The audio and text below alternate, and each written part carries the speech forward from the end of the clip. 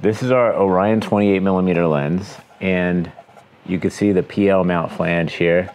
And literally what back focus is the distance that relates from the optical mechanical datum of this system to where the image plane is. So if you have a piece of film, or if you have your digital sensor back here, there's a known standard that the optical system expects to be from the image plane. And the purpose of this is to set that spacing, set that distance. So typically there's a known standard, at least from this resting position, this resting datum to the image plane, that's 52 millimeters, 52.00 millimeters for a PL mount. Some mirrorless camera systems, such as a Nikon Z mount, Sony E mount, Canon RF mount, those all have a back working distance between 18 and 20 millimeters. That means from where the mechanical resting point of the lens is to the image plane is much shorter. So if you have a lens that expects a longer back working distance, you can easily adapt it to a camera that has a shorter back working distance, because normally that resting position would be about here and the image plane would be here. So you can make a mechanical mount adapter, much like this one that I'm going to pull out of the shelving. Shout out to the homies at Mofage.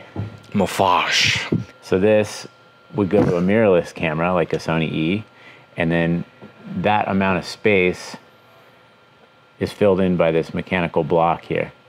But where things can get messed up is if that position is incorrect, something's going to go wrong. By the micron scale. On a very, very finite, minimal scale, almost imperceptible to the human eye. We're talking like a human hair or smaller.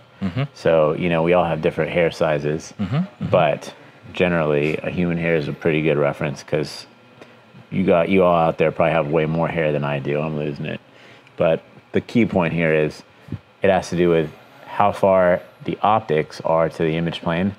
And when we're building a lens or calibrating it, we make sure that there's shims that live under the mount that put this part exactly 52.00 millimeters from the image plane, and we calibrate that and assure that you're going to get the best performance by adjusting that. Because there's minute differences between every lens. You know, everybody likes to think, oh, every lens design, all lenses that come off the factory line are exactly the same. The fact of the matter is that they're all a little bit unique, because there's just tolerances when there's, you know, 14 or more pieces of glass that are making up a system. There's minute differences between each of the parts, and minute differences between each of the airspace between the parts. But a well tolerance design will make sure that they're generally coming off very much the same as our lenses are here at Atlas. But when you make the mount, you're going to make sure that that is exactly in the right place for the image plane to get the best picture. So there's a couple ways to do that. One, if you have a reference lens that's a null lens, you can send collimated light into that lens, and then you can use an adjuster to check the back focus by moving the lens slightly, and then you can calibrate your back working distance by deviating that spacing. But that's kind of complicated. So what we like to do when we're checking the back focus for a camera, such as this red Komodo here with a PL mount on it, shout out Red, and shout out to our friends at DENZ in Germany, who make this amazing calibration tool that we call the DENZ FDC Multi.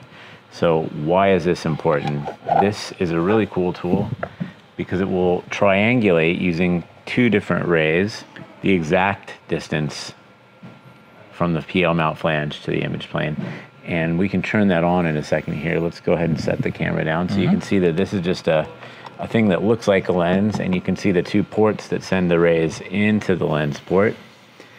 And by adjusting this dial, nominal is 52 here, by adjusting this dial you can either bring the rays further or closer in the way that it's triangulating, and that'll give you a very, very precise measurement of how much you should adjust the back focus on your camera with little very thin metal washers. We're talking like aluminum foil thin that we call shim. Everybody out there, you should be able to see the feed from our red Komodo with a PL mount and that has the DENZ FTC attached. And you can see that red line that's in between those green lines. And you can see that right now it's right in the middle of the plus and the minus. So it's perfectly, minutely centered. Centered, yeah. So if it's not centered, you know that your back focus is off. And we've seen some, I'll just loosen this really quick. So you can see like how crazy off it can be. So I've seen some that are like that, which is like significantly off. Let me turn that back on for you. So we'll just put it back in its port. And the cool thing about the dial gauge on the front here is that when you're perfectly calibrated, you want the 52 red line on the top to match the red line on the top of the camera. And that should be here on the camera, and it should be like that on the DENZ, but you can see that this one is off by 30 microns. So there's 10, 20, 30. You'd want to add 30 because we're on the positive side there. So you'd want to add 30 microns of shim inside of this PL mount adapter that's on our red Komodo here. True. If there's any other questions about back focus, come see us on a Wednesday lens day. We showed you the DENZ FTC on a red Komodo. We got our Atlas scope plate on. Hit us up, shoot us an email, come say hi. You never call. Have a great Tuesday. Peace out.